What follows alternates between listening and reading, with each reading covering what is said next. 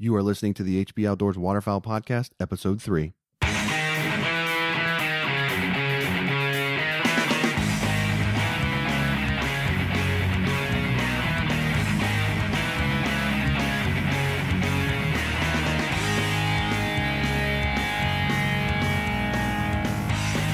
In this episode of the HB Outdoors Waterfowl Podcast, we are joined by World Goose Calling Champion and Director of Marketing for Higdon Outdoors, Kelley Powers, to talk about some of his competition calling. He shares some experiences from the outdoor industry and tells us about some of the new products that Higdon has to offer. Hang with us. We got a good one here. All right. Welcome to the show. I am Josh Palm, and I'm joined, as always, by my co-host, Dan Harushka. Dan, how are you, sir? Pretty well. How are you doing? Doing well. You know, I'm excited because we've got a great show coming up here, and really excited to talk to Kelley. But you know, we've had the goose opener here in our neck of the woods, and we were able to get out together. I was able to come up to Pennsylvania and hunt with you and some of the guys, and we didn't have a bang up hunt, but we had a good hunt, I think. Yeah, the birds didn't totally cooperate, and surprisingly, we didn't hear the amount of shooting that we thought we would for a nice opening day. We still scratched a few, but it wasn't quite what we were expecting for sure. Yeah, it's hard too, because the opening day has been such a great hunt on so many occasions in the past that you almost get unrealistic expectations as to what you hope for. We had a bunch of guys in the field. We were hunting an 8-bird limit area, so we were really hoping to make a nice pile of birds. And we've talked about this in some of our past shows, but there just wasn't the pressure from the other fields that we expected. The flight wasn't real good. We had a lot of fog, and when the birds got up, there wasn't really a lot of shooting going on around us, so we didn't have that volley kind of helping us out. But in all, we had a good hunt, and it was just kind of good to scratch the itch and get back out there. And it's still early. We got a lot of season left to go. Yeah, and I can tack onto that. We've been out of time again, and the scouting has been paying off. We get out there and the birds are there, and we show up the next day and they're missing. So it's been a little different. I don't know if it's the weather or some of the super bright moons that we have, but I did meet a new fella. He came up as we were unloading our decoys and asked if we were hunting that field, and we're like, yes, we are, and if you'd like to join us, unload your stuff and come on with us. So we met a new guy, a new friend, and a new hunting partner. So that was nice to interact with him. Yeah, that's always good to make another friend, and you can never have too many guns in the field with you. So all good stuff there to report from us here in the early season. But this is a really important episode of the HP Outdoors Waterfowl Podcast. We're going to be joined by Kelley Powers, who is just one of the best to ever do it when it comes to, competition goose calling. He's been around the industry for a really long time. He's a wealth of knowledge, and we're just really excited to talk with him and just hear some of the things that he has to say about the waterfowl industry and competition calling, and some of the, the products that he's involved with there at Higdon Outdoors and sort of the changes that they're going through. So, we're really excited for this episode and what we're going to bring to you guys. Yeah, you can't say really excited enough times. He's the best of the best, and he's done things that no one else ever has, and I'm excited to throw some questions his way. Okay, so without further ado, let's go ahead and get into it, and we're going to be joined by Kelley Powers.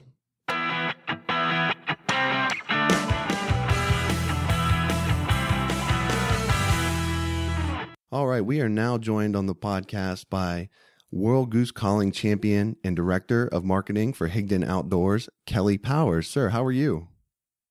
I'm good. How are you guys? We're doing great. We're incredibly excited to have you on the show.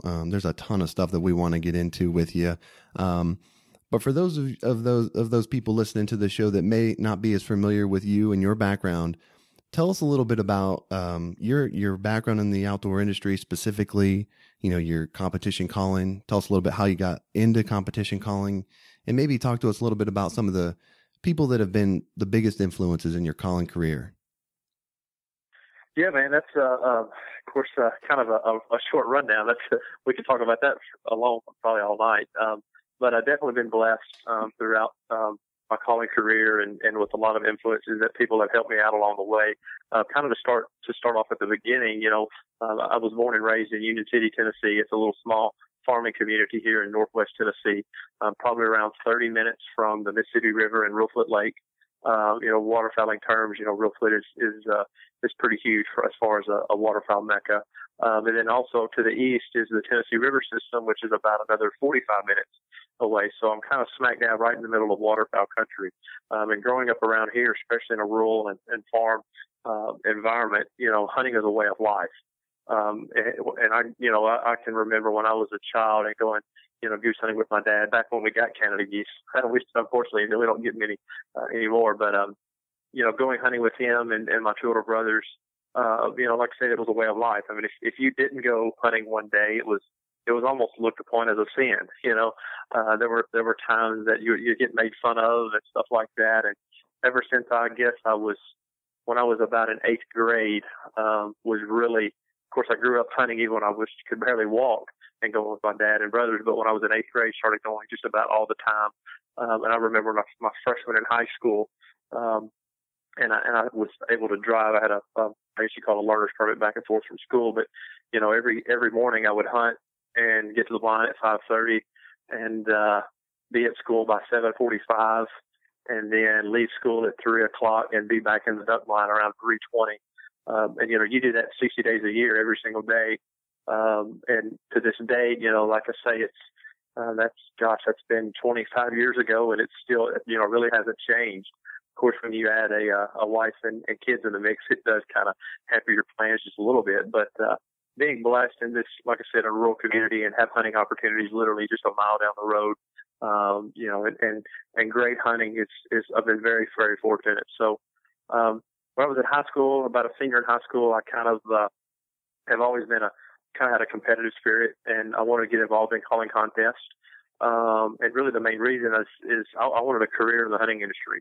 As crazy as that sounds, anything that I could do in the hunting industry, I was all for it. And I looked at it as a calling contest, maybe as a way and a door that I could open up to try out that would actually, where I could, introduce me to some of these company presidents and stuff like that in the hunting industry.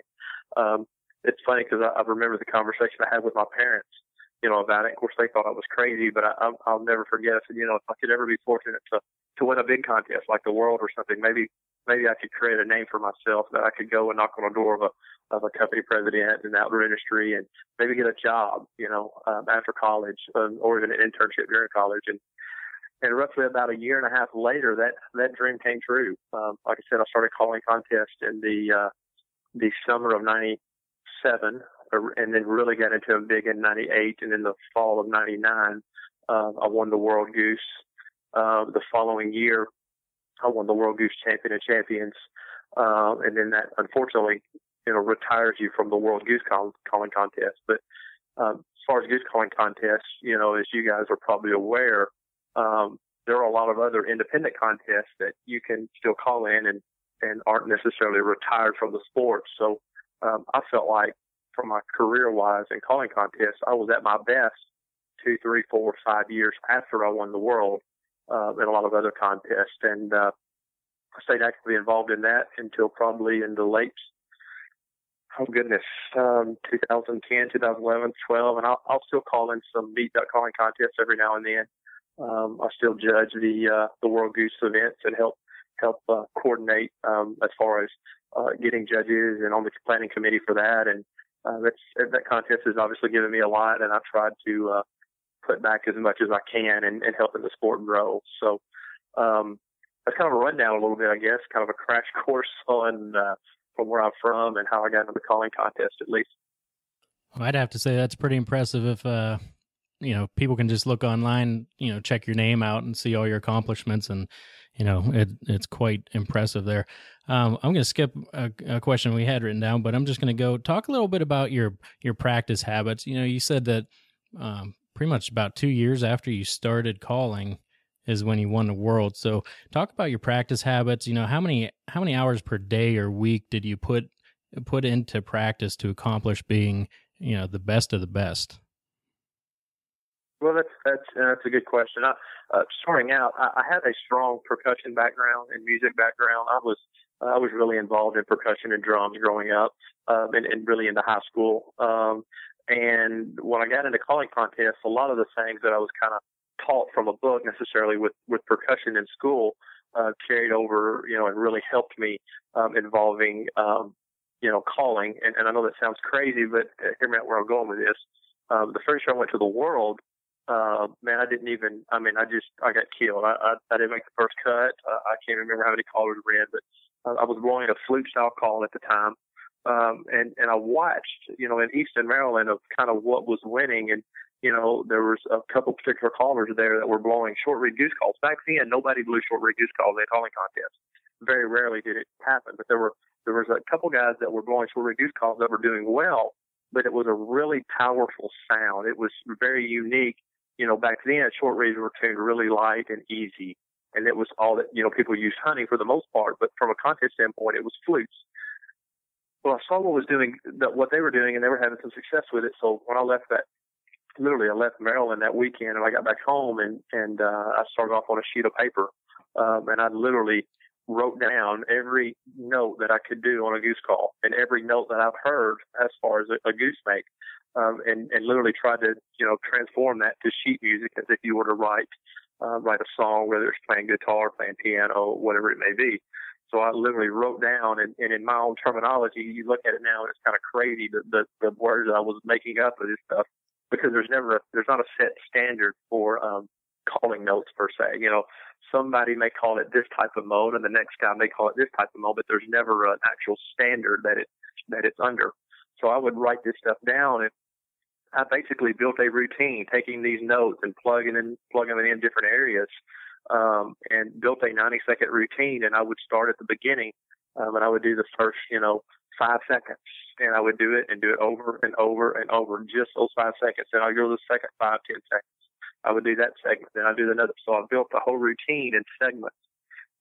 Before a calling contest came, I would just work on the segments, and about a month before the contest would hit, then would I start putting the segments together. And then roughly around 2 weeks before the contest, I would put the full routine together and just blow routines, and the biggest thing in calling contests too, and this, we can get off really on some in-depth discussion on this, but whether you're blowing, whether you have a trumpet or a saxophone or any kind of musical instrument, there are places in there that you take breaths, and the more you disguise where you take a breath, the more appealing and the more flow that has. Well, just like blowing a goose call, when you're the only one calling, where you take that breath or where that pause is the more you disguise that, the more flow that the overall routine will have. So it was a part that I really, really spent a lot of time on of having specific areas that you take a breath. Unfortunately, with today, a lot of callers, they'll always go back to what we call a check goose. They'll go back to just one honk, and they'll do it over and over. So they may go calling, well, when they're doing that one check goose, they're taking a breath. So, it's been a pet peeve of mine to minimize that check goose, disguise when you take the breath, and then overall the actual flow of your routine is more appealing.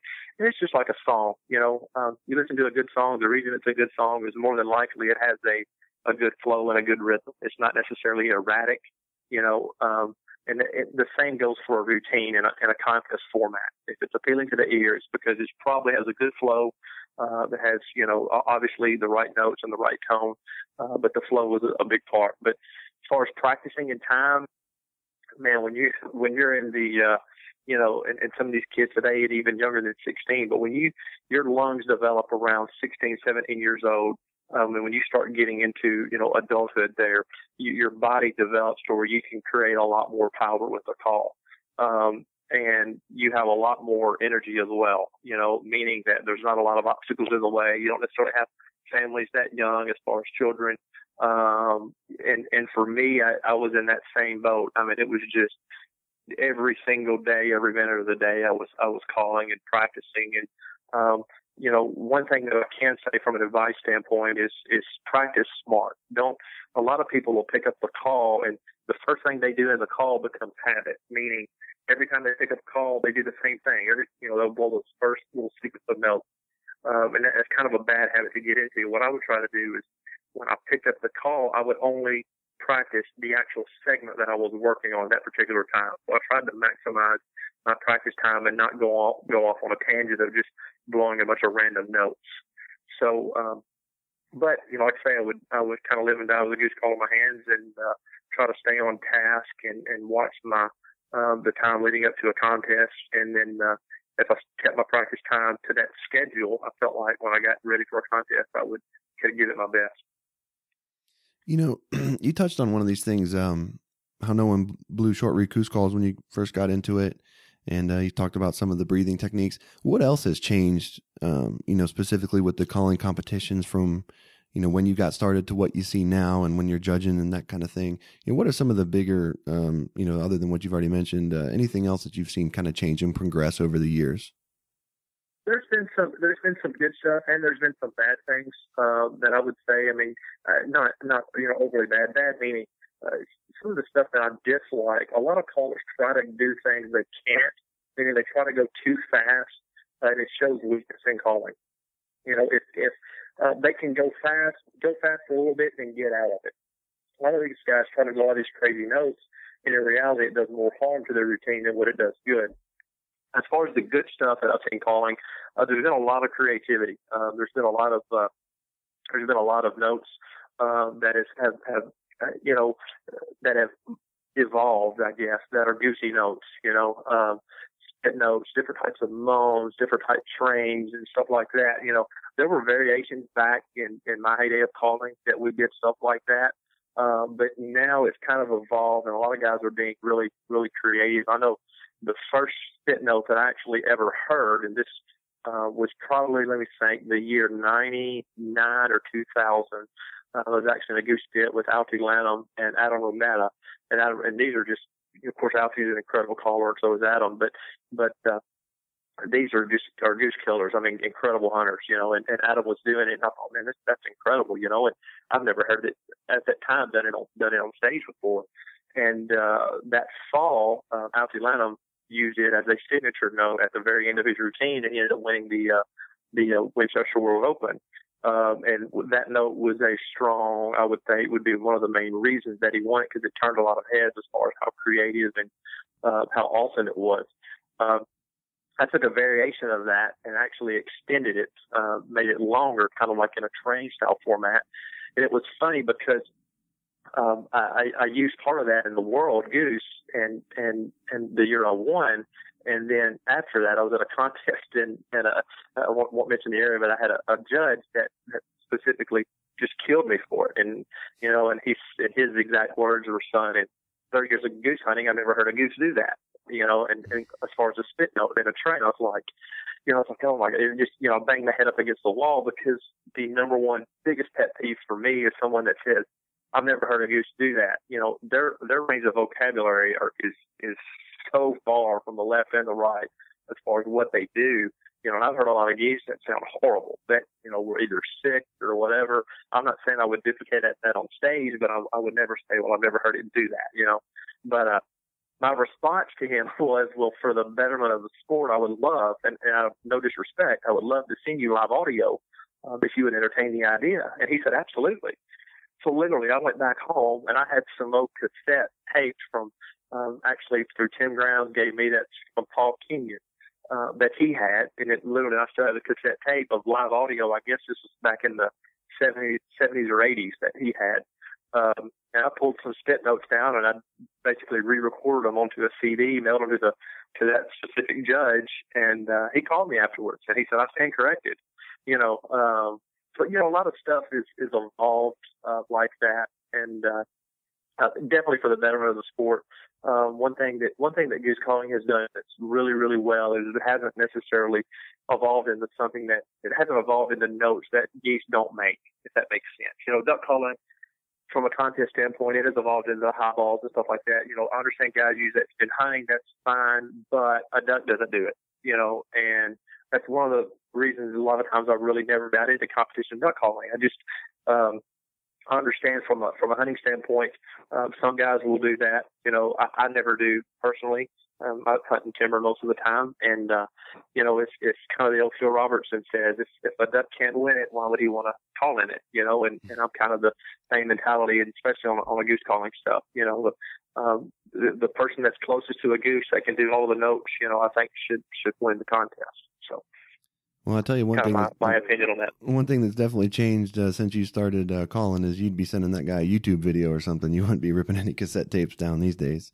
That's exactly right. I was, taking, camcorders and all that and the great big shoulder cams and setting them up and trying to learn. And now it's easy. It's easy for a caller to learn. I mean, they can go to a contest and record it with their cell phone and listen to YouTube, and it's amazing how quick, and that's great. I mean, the year I won the world, the next year it was, my father even went to a contest with me. He's like, man, there were like 4 of you up there, people, copying notes, and that's fine. That's great, because I learned off other people ahead of me for sure, and it makes the sport better, and it keeps if you're considered, if people are copying you, then I felt like I was doing something good at least. They wanted to better their calling by listening to me. So it is what it is there. Yeah, and with so much information out there now, and I pull up YouTube and I watch competitions that people have recorded from all over the country, and I see some of the best callers in the country, just through YouTube browsing. Anybody out there that you see or you've seen that kind of reminds you of yourself when you are, getting started, or anybody sort of like a big name that you think might be coming up, somebody that you've been impressed with on the stage? Oh, man, that's actually a good question. From a personal standpoint and an ability standpoint, Hunter Grounds is remarkable. When Hunter's at his best, he's tough to beat, and that's a fact. And I grew up. I mean, Hunter is like a little brother to me, and grew up. And when they first started doing the 2-man world team events, or just, the 2-man contest used to be, it was all 3-man pits. If you ever had a team contest, it was 3 callers.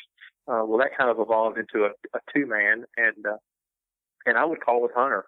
And at the time, you might have looked at it, were kind of think, well, I don't want to say crazy, but, Hunter was 12 years old, and he was still at that point to where he was an incredible caller, don't get me wrong, but he was at that point to where his body was developing, and his lungs were getting, more capacity, and he was getting to where he could call with more power. But I saw the talent, man, and he had it, and I'm telling you, he was a monster, and really now they're, with him, when he was calling, and I kind of got out of couldn't call in the world anymore, he was one that I would really try to help.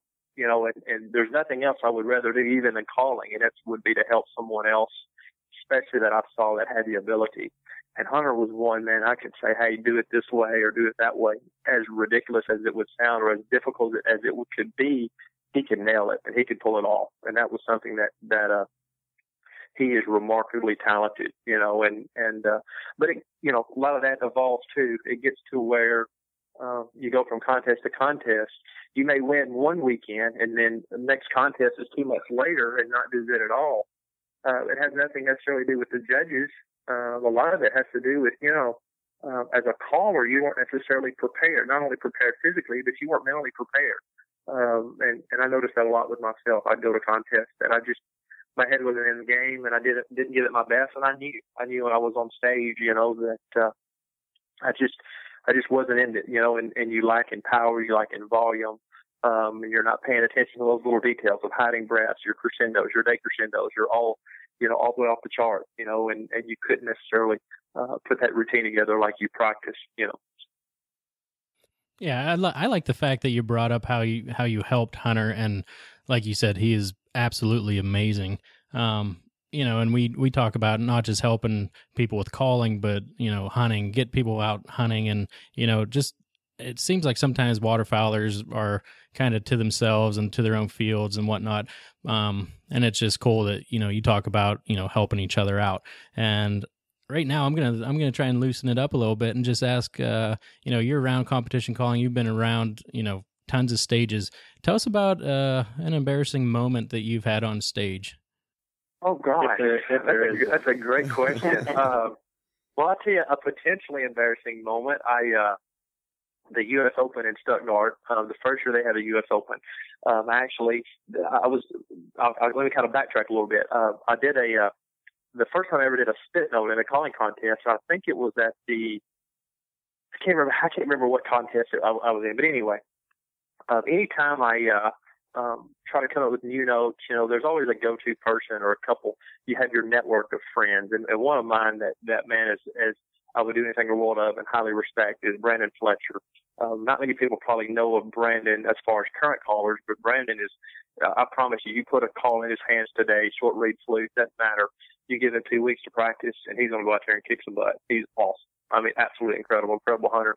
Won the Winchester World Open. He's won the North American Masters, and he did it all in the flute days.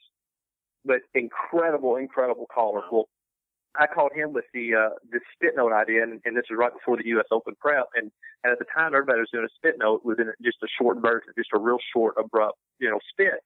And I said, Fletcher, there's more to this note than what a lot of people are doing. And he said, what do you mean? I said, well, what if I extend it? I said, what if I extend it to more of a moan and a pleading sound as a cry? And he was like, oh, yeah. And then so we started talking, and he said, why don't you do a cluck behind it, like a double cluck, and so we were doing this over the phone. Well, then I said, well, let me quiver my hands, and basically you take your off hand and you quiver it, and the goose comes alive then, And so we literally were doing this over the phone with him, and he's like, that's it, you nailed it. And I said, all right, that's my comeback. That's how I'm going to do my comeback, and try to, you're trying to stay ahead of all the other callers. Well, anyway, during the U.S. Open in Stuttgart, I lead into that, and the first round, I mean, I just, nailed it. First round, whatever, and I go back behind the stage, and a lot of the guys were laughing at me. They're like, dude, that is incredible, whatever. Well, I think going into the final round, I was probably, 10, 11 points in the lead, and of course I didn't know that until afterwards. Well, I go on the final round, and I go into that, and right when I go into my comeback, and I was in the lead but didn't know, I was going into my comeback, and I tried to do that spit note and quiver, and my hand was closed too much, and the awfulest sound you've ever heard, as far as the call didn't lock up, but I just it was more like a softer train, if that makes sense. And back then, guys weren't even doing trains. So, but it was just an off-tone note. So as soon as I did that, it was like, all right, don't panic, boom, do it again, intentional, And so I did it a second time intentional. I did a cluck right after it. I did it a third time intentional, whatever. And then I finished my routine. When I walked backstage, Richie, I'll never forget, Richie McKnight was just kind of had some choice words to say to me. And he said, you sorry dog. He said, you did that on purpose, didn't you? I said, well, the first time was an accident, but the second and third time I did it intentional because I'm trying to trick the judges to saying, no, this is what I meaning to do, and ended up winning the contest. And I had two of the judges come up afterwards and say, man, that last round, was that kind of a weird note or what was going on? And I just kind of laughed, and they said, well, I heard you do it the first time, and they were literally going to deduct a point or two, and they said, but then you did it again, and then you did it again. I was like, oh, that's kind of a goosey note. So, I was a little embarrassed there at first, but I actually kind of tricked the judges, and tried to force myself to make an incorrect note again, and push my way through it, and was able to really disguise what would have been an obvious mistake if I just quit calling or whatever, So that was could have been an embarrassing moment, but it actually turned out, in my favor. I think that goes a long way to show why you're one of the best. I would probably just throw my call down and start crying. I mean, I'd have panicked, I'm sure. I've always, and I told Hunter this, and I said, the best bit of advice I can give you, especially for someone with nerves, I said, when you walk up stage for your warm up, when they call caller number 2, come to the stage, please. I said, I'm dead serious. I said, trip on your own feet and fall flat on your face. and Hunter laughed at me, and I said, seriously, because it can't get any worse than that from that point forward. And I said, if you've got to get the nerves, I said, just recognize the crowd's not even there, and use the stage for your advantage, as far as where to face, how the judges are. Every calling venue is different. Indoors, outdoors, how many people are in the audience? Are the floors concrete? Are they carpet? Are they, so many different things go into play. And through my calling career, I would write notes down and learn, and say, okay, if I'm in this situation, I need to face this way. I need to face either the judges or I need to face it away from the judges, because every little room that you were calling in, it had a different acoustic effects. Things were different. And, you put those pieces of the puzzle together, and you find out what wins at certain locations, and that's what you keep trying to do. And that's what I always tried to, help Hunter with, and some of the other guys that I help calling, and go from there. So, Kelley, I'm gonna ask you one more question about calling, and then we're gonna transition into some other things. But yeah, I've got a question for you that it might just be my personal perception. And if I'm wrong on this, please correct me. But I see online a lot in forums and things like that.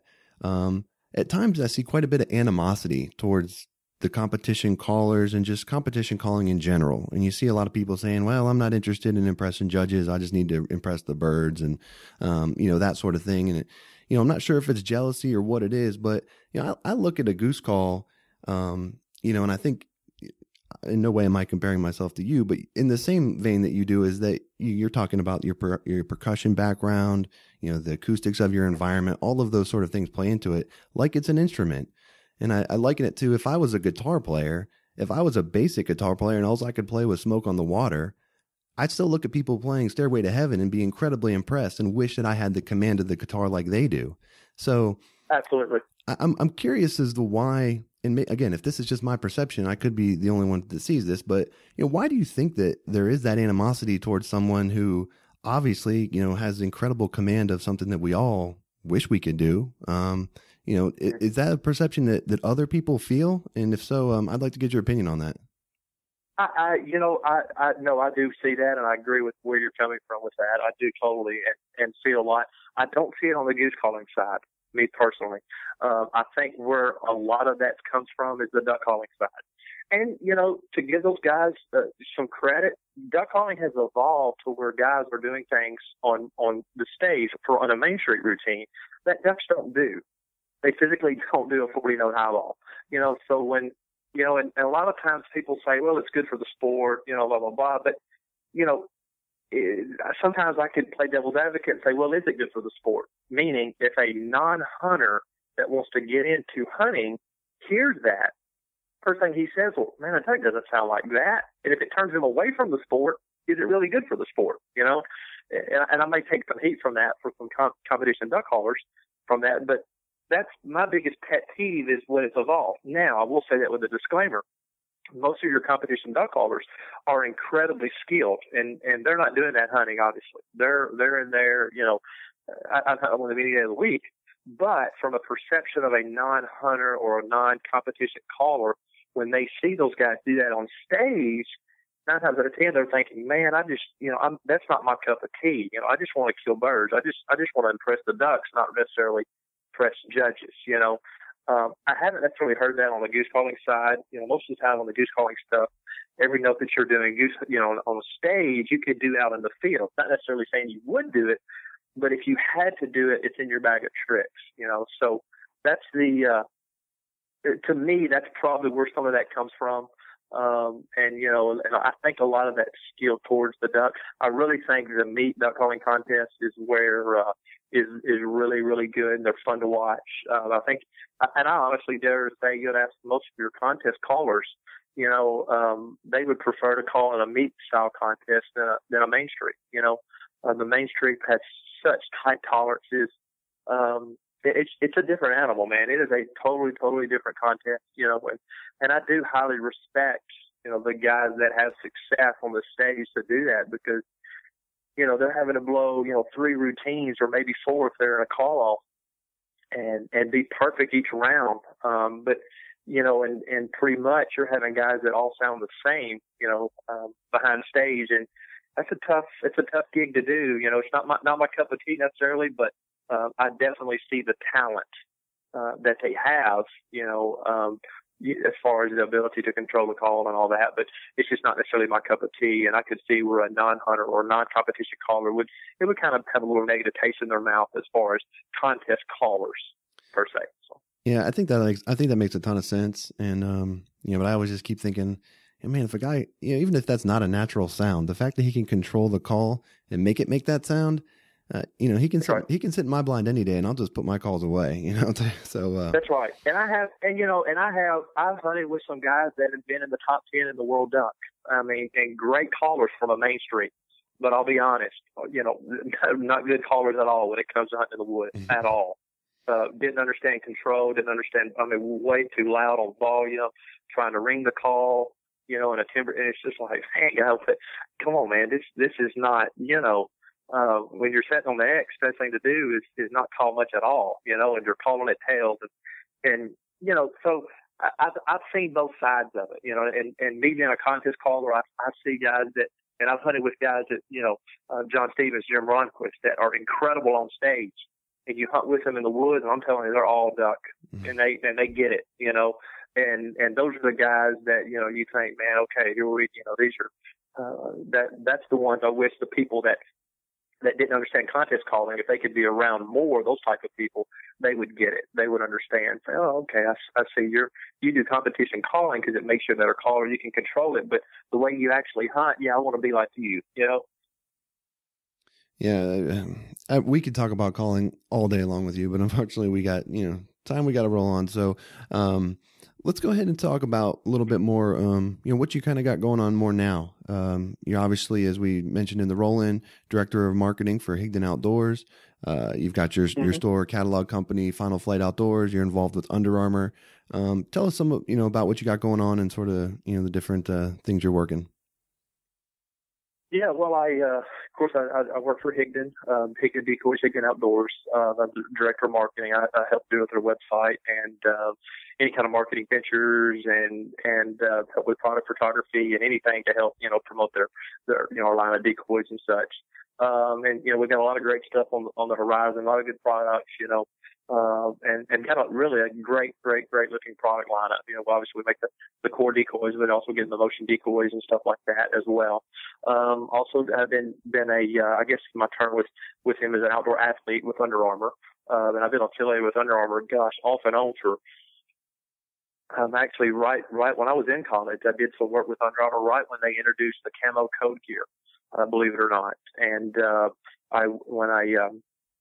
I've been right after when I graduated college, I had an employment opportunity with Drake, and I actually had to not do myself with Under Armour anymore. And I went to work with Drake Waterfowl as their director of marketing. I worked with him for probably 4 or 5 years, and until I went on board with Higdon. And when I did, of course, Drake was starting to come out with some duck decoys and stuff, and I went on and did the Under Armour. We started doing some more promotional work back with those guys again, and been very fortunate and very appreciative and been able to learn along the ways with good companies such as even with Drake and with Higdon and Under Armour. So we also have I'm in partners with my two brothers with a retail catalog, Final Flight Outfitters, and we have a storefront here in Union City, Tennessee. And pretty much we sell everything. We sell all the brands of hunting products, whether it's big game, waterfowl, stuff like that.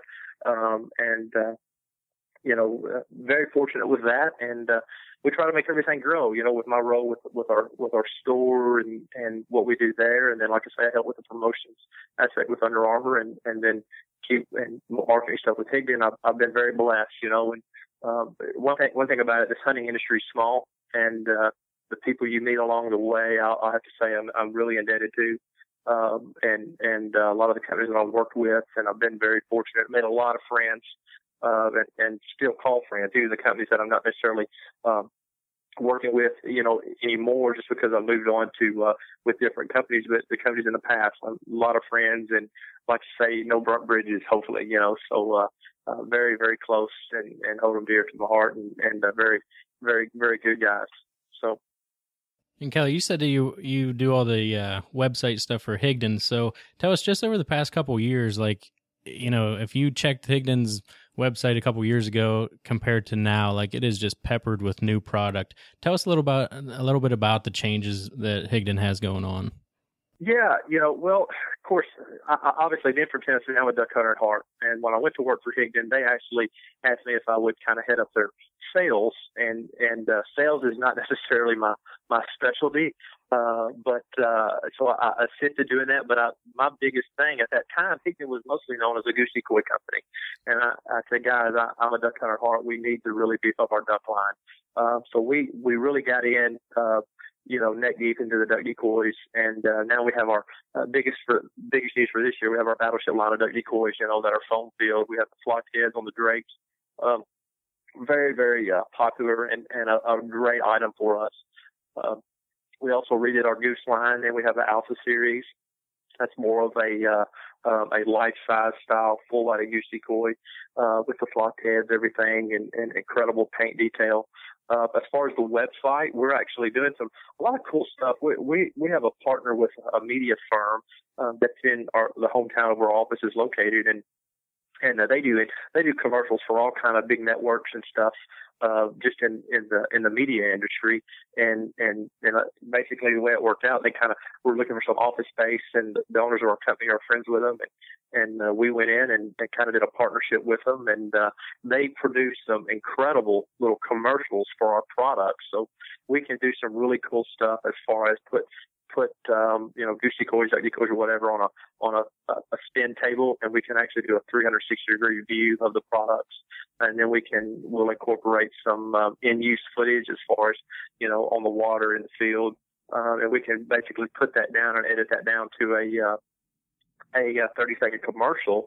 And the goal is on our website to have those little short clips for just about every product that we offer. So if you're a customer, you can go to the, Alpha Goose Decoy page, and you can see not only your studio images and your field images of that product, you can also watch a video of it in a studio environment, spinning 360 degrees to see every angle of the decoy, as well as in the field being used with some hunting footage as well. So that's been really cool as far as from a website standpoint, and hopefully we're seeing a lot of good results from that. It's funny that you mentioned the videos. I was just before we started chatting here, I was on the website looking at some of the videos that they've done with some of the motion decoys that you guys offer. And they're just incredible. I mean, some of the videos are just hard to imagine that they're actually decoys. It looks like a really active spread that the capabilities of the decoys you guys have. So those videos are incredible. And Higdon's a unique company because we're obviously a decoy company. We offer with our line of decoys, we also offer motion decoys, and the motion is a big part of our business. Higdon's had motion products for years now, and we used to have the flapper Canada Goose, and we still offer a version of that today. And they used to have a kind of a tram system with bloody goose decoys in the necks, with feed, and that's back in the mid-90s that their father Mark come up with. And we don't offer that product anymore, but it's really evolved into the portable stuff, and probably our best, most recognizable item in that is the pulsator, where you have a mini 12-volt battery and a portable battery box. So when you get to your hunting location that morning, you just plug it up and you literally chunk it, throw it out in the water, and it'll shoot it's a feeding butt decoy. It'll shoot a spray of water every half second, and it does that 4 times on and off, and then it'll set idle for about 8 seconds.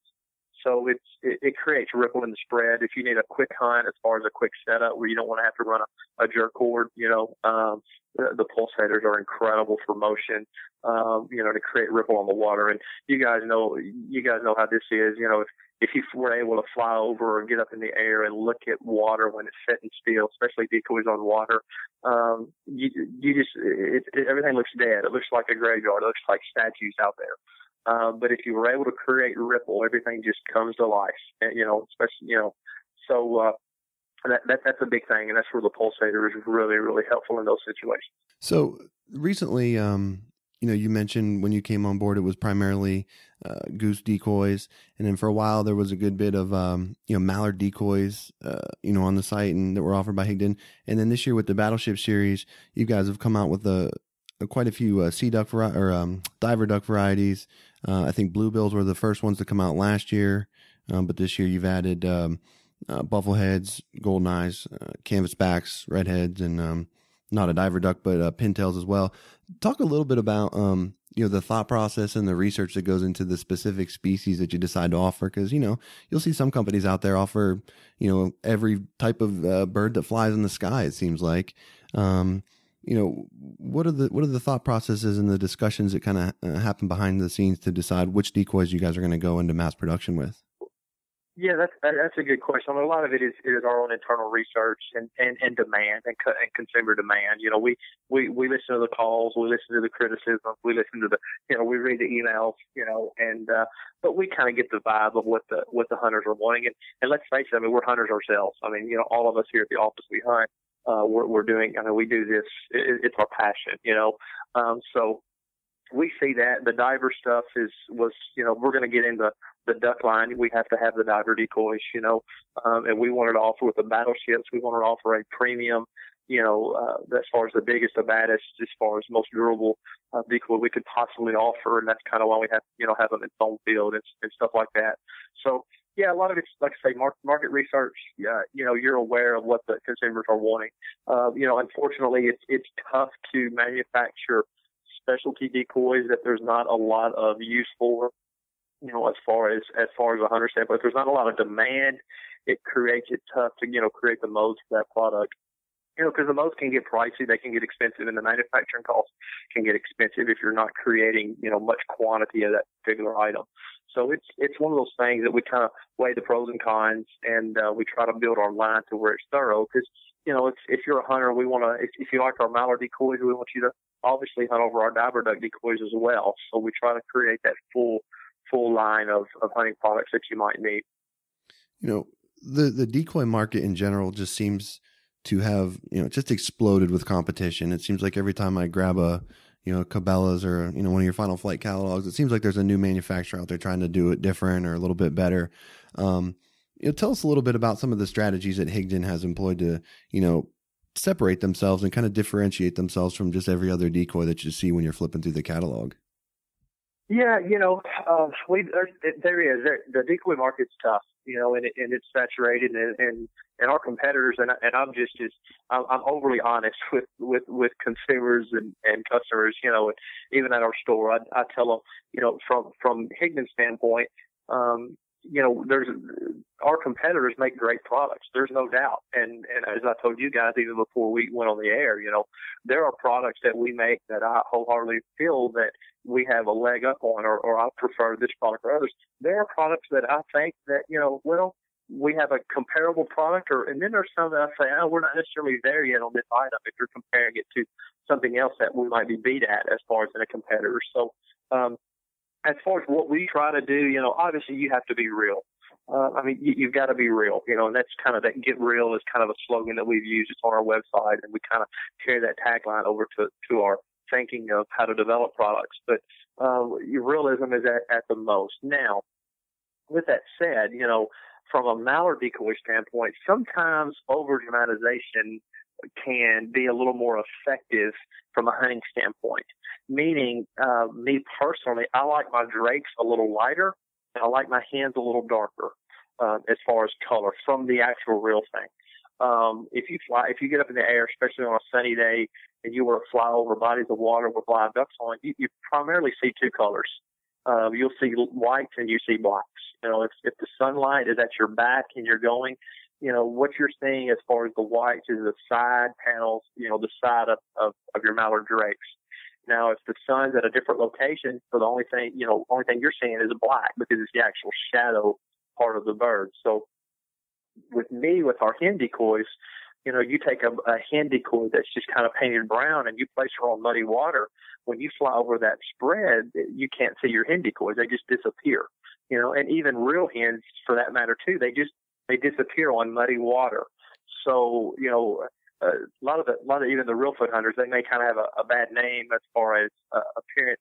They used to hunt over a lot of the black jugs, and people may frown on that and think, why in the world do you want to do it? Well, if you set up beside a spread that has 1,000 of these black jugs out, you'll see why. From a distance, ducks see that mass and they see that dark color, and it's like they have tunnel vision, and they will not look at any other spread. They will look at that one spread, key in and on it, and they'll end up shooting on those ducks. You could have the real thing out there and setting in your decoys, and they wouldn't pay you any attention, and we see it a lot here, around real foot as well, to where on a low water gear, you'll have those lily pad stems and bonnets. Even they'll out in open water, those lily pad stems will show up, and it's nothing but a decaying lily pad basically in a bonnet. But at a distance, ducks will bail out at that because it looks like a massive duck sitting on the water. And then when they get into 50 or 60 yards, they realize it's not actual ducks at all. So that kind of goes in the philosophy of, I like my drakes a little bit lighter on the backs, not overly white, with that, and I like my hen decoys just painted a little darker so they'll show up better when they're sitting on muddy water. I think the mindset that Higdon has of always evolving, and the first time that you think that you're the top is the same time that you're going to get passed up, and knowing that you can always get better is just a great mindset as a company, and always working to be better. What can we expect from Higdon? Any future plans? I don't know if you can release any info. What else you got coming down the pipe? Well, I think what you'll see, you'll definitely see us expanding on our duck line some more. We do have some stuff we're doing there. We have some motion products that are just incredible that we'll have out for 2015 for next year, the spring, and you'll also see our Goose line expanded as well. And I know that's kind of a blanket answer I gave you. But we do have some stuff that's really creative, some awesome stuff in the motion line that you guys will like. And that's, like you said, you try to stay ahead, but then again, it's not, it's out there. The ideas are out there. You just gotta be out in Mother Nature. You gotta be out in the field every day to find them. It's not recreating anything, and you're just duplicating what's already been created in real life. So we just try to find those little niches and where we might can create a market or a little bit of a following and offer that product. And let's face it, I'm sitting in the blind looking for ways of how I can be more successful tomorrow than I am today. And if it's design a decoy this way or paint a decoy this way, then we do it. And those ideas turn into actual products a year or two later. So that's how the product ideas start. It's found in a marsh, in the woods, or in a goose pit, and it starts out from there, and works its way up to actual full scale production product. Kelley, where can people go to find more information about Higdon products and where to purchase? Well, you go to HigdonDecoys.com and HigdonDecoys.com. That's our website. Our products are sold in just about every major hunting retailer out there. Obviously, Cabela's, Gander Mountain, Bass Pro, Max Spray, Wings, Final Flight Outfitters, Shields, Roger, I can go on down the list. If you have a local sporting goods store down the road from you, go check them out. If they don't have Higdon, ask them that if they would, and look at carrying them, and the store buyer can call Higdon, and we can definitely set them up. We have a wonderful network of dealers throughout the country that we work with, and without those guys, we couldn't distribute the product so you guys could see it. And I'm very, very fortunate to have them, and you can go to our website too and look at what we have as well. And like I say, try your local dealer. For the most part, you may have a dealer just, 10, 15 miles down the road that you didn't realize that you can actually go, that afternoon and put your hands on the product and see it with your own eye. Well, Kelley, we appreciate you spending some time with us here today, and you've given us just a ton of information. It's been an honor and a privilege to have you on the show, and we just like to thank you for coming on, and hopefully we can have you again sometime. Absolutely, man. We can. I like to talk, so man, we can talk. We can talk all night, especially about hunting, man. And thank you guys again, and I just tell everybody to be safe this fall, man, and get their kids out or friends or family and introduce somebody to hunting, man, and enjoy it. It's here, man. We were getting ready for teal season, and early goose season here is now upon us, so won't be long, and we'll be feeling some cold north wind days. All right, there he is, World Goose Calling Champion, Director of Marketing for Higdon Outdoors, Kelley Powers. Check him out at HigdonDecoys.com. Thanks again, Kelley. Thank you, guys.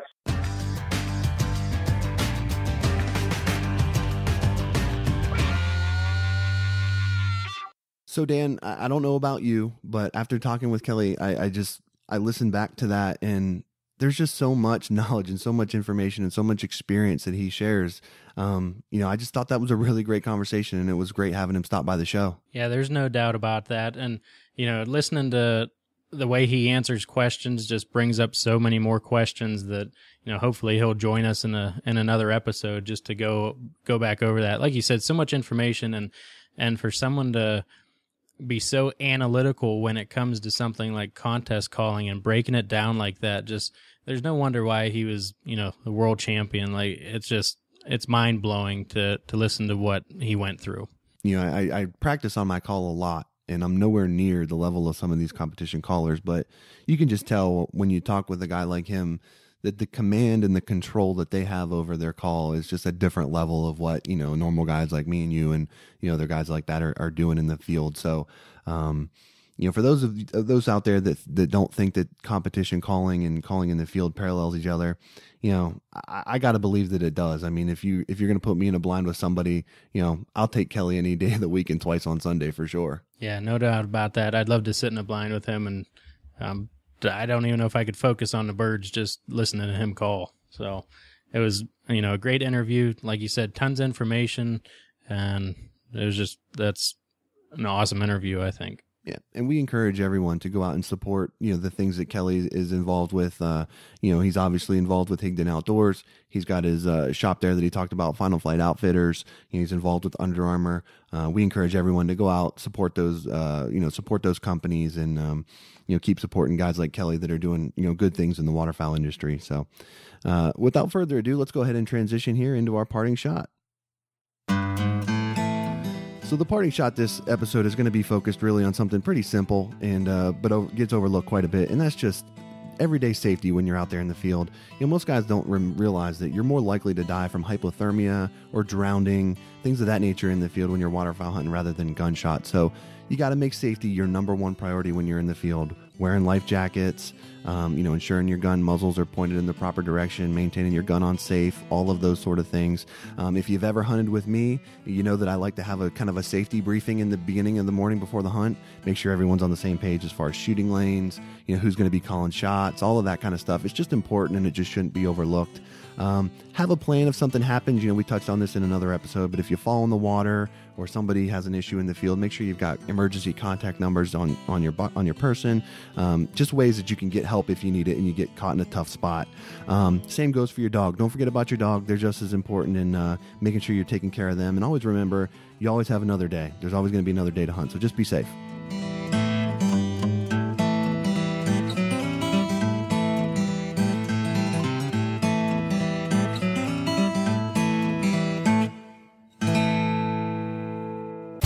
And that's going to do it for this episode of the HP Outdoors Waterfowl Podcast. We'd like to thank Kelley Powers for joining the show. We'd encourage you guys to check everything out that he's got going on at Higdon Outdoors, Final Flight Outfitters, and we'd like to thank you for tuning into the show. If you like what you hear, check us out on Facebook, on iTunes.